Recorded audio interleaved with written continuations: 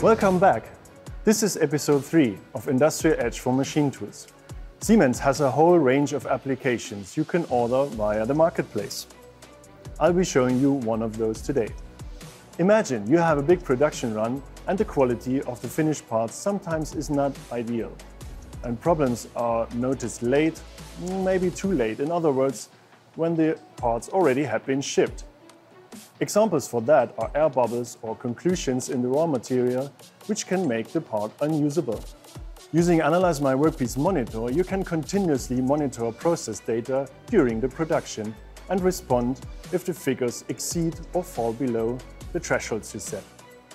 With the inclusions and anomalies we just mentioned now, unexpected changes in spindle torque are identified, for instance when milling over the inclusion. The item is then identified as a reject. The bottom line is that you can consistently ship high-quality parts.